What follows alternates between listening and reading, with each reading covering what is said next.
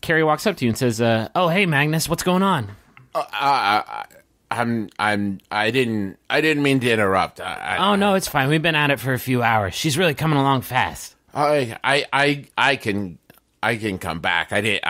If there's a better time, don't. No, spill it. What's going on? Carrie, can I talk? Can I talk to you in private, please? I just became instantly pretty nervous, but yeah, I guess so. Ladies, take 10. And Killian and Noelle waltz out of the room. Literally, they waltz, which is weird. That's beautiful. I don't know how to say this.